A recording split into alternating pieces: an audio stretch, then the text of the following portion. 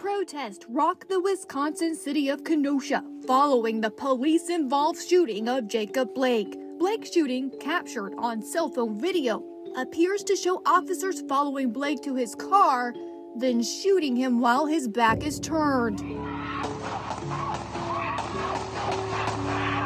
Outrage over the shooting fuels night after night of unrest. Protesters and counter-protesters clash. This night ends with 2 dead and 1 injured. In the melee is 17-year-old Kyle Rittenhouse. The Illinois resident crossed state lines on August 25th, telling local media he was there to protect property. By daybreak, he was a wanted person. Video captured with a cell phone appears to show Rittenhouse running through the street as others race toward him. Some accuse him of being a shooter, then there are shots.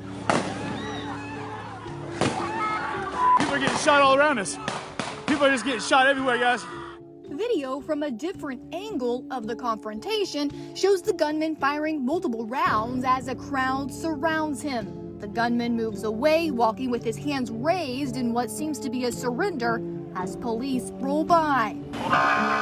Rittenhouse makes his way home while police try to make sense of what happened. The radio traffic was non-stop, and there were people running all over the place. Shot to death is 26-year-old Joseph Rosenbaum in a parking lot. Moments later, in a second clash that was caught on camera, Anthony Hubert is killed and Gage Grosskreutz is injured. Rittenhouse is charged with several felonies, including 2 counts of intentional homicide, attempted homicide, and possessing a deadly weapon while under 18. The gun charge in particular has been the source of heated exchanges between prosecutors and the defense. As to 29593, that has to do with hunter certification. If an individual is out hunting, and that's what Mr. Binger was hanging his hat on. There is no allegation anywhere that my client was hunting on August 25th. There's no dispute in this case that Kyle Rittenhouse armed himself with an AR-15 on August 25th, 2020 at the age of 17 years old. That's it. It's that simple. Now, if the defense wants to hide behind hunter safety regulations to try and excuse that behavior, then I'll simply quote back what Attorney Richards just said, which is, the defendant wasn't hunting.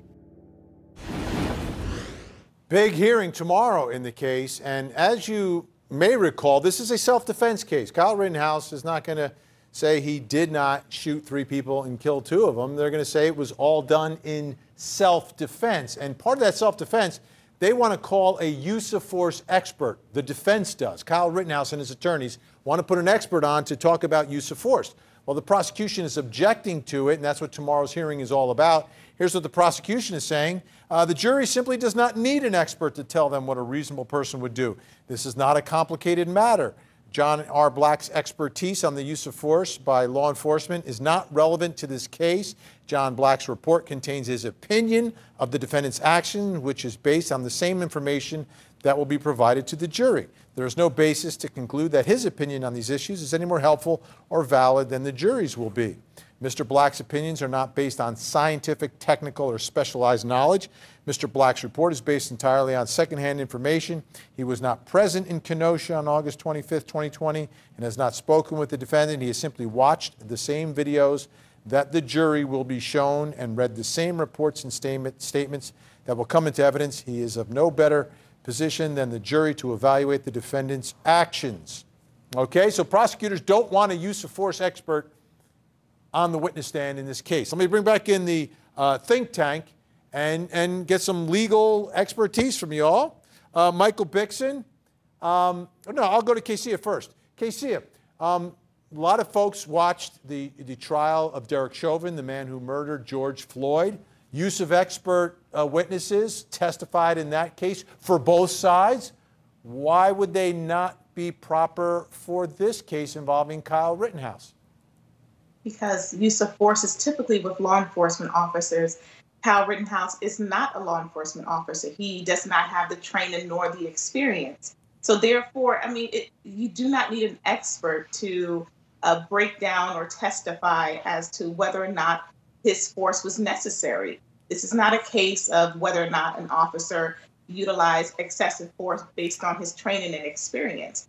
And, you know, if I was a prosecution and the judge allows this use of force to come in and this expert testimony, then I would utilize what everyone is saying he was doing, which was hunting. But in this case, we know he was not hunting animals. He was hunting humans, because his use of force and his show of force is when he was utilizing that AR-15 as power. Michael Bixen, have you ever used a use of force expert in a self-defense case versus a police case? I have not, although in all honesty, I think it's a very interesting perspective. I mean, typically, officers are held to an even higher standard. So if you have a use of force expert who actually comes in and says that, yeah, he went along those guidelines or that he complied with them, and I'm assuming that he's going to testify in their favor, then I think that could really help them out. I mean, you're talking, again, about police officers with training who are held to these higher standards, and they're going to come in and say that Rittenhouse was acting under those standards. I think it's really going to be a good thing for the defense. Jennifer Brandt, do you think the jury needs help in figuring out whether or not this was self-defense? I think that they do. And I think the use of force expert is probably a really good idea for the defense, because it gives some credibility to Rittenhouse's actions. They're going to say that it was appropriate what he did. He knew sort of the standards, and he was defending himself, that he had no other choice but to use his gun.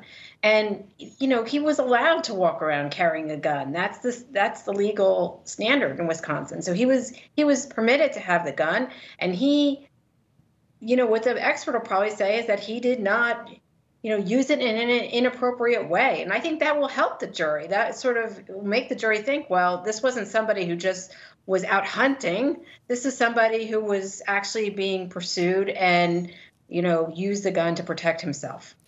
So I think it's a pretty good idea. Casey, how important do you think this ruling by the judge will be? Because tomorrow is the day where the judge is going to hear arguments on this issue, and the trial is just around the corner. It's very important. And if the judge rules with the defense and allows its use of force expert, I'm pretty sure, or in this case, a prosecution better have its rebuttal expert to testify that this was excessive use of force for a civilian to utilize. And let's not be mistaken with my statement that although it is legal, absolutely legal to carry this weapon, it is the prosecution's position that he utilized this weapon to intimidate, to fear, and then cause this murder to happen. All right. Again, folks, this trial is coming up tomorrow. A big, big hearing here on your front row seat to justice. We've got that's the motion hearing, October 5th. Trial date, November 1st. This is less than a month away. What a trial. The most divisive of all the cases I've covered in my years here at Court TV. This one, people are dug in, and we'll see what happens. And, of course, you'll see it right here on Court TV. When we